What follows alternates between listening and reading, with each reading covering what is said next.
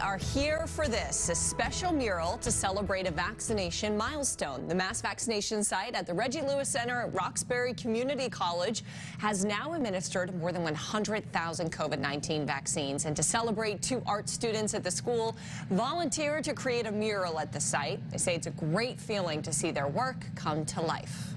It always feels great at the end of an art piece, because especially when it's big, because it takes a while to do stuff like this. It was a good experience. It was a learning experience. It was a fun experience, and overall, I'm happy to be a part of it. And at the end of the day, I'm just really happy I was one of the 20 artists to work on it. Once completed, the mural will be moved and put on display at the college.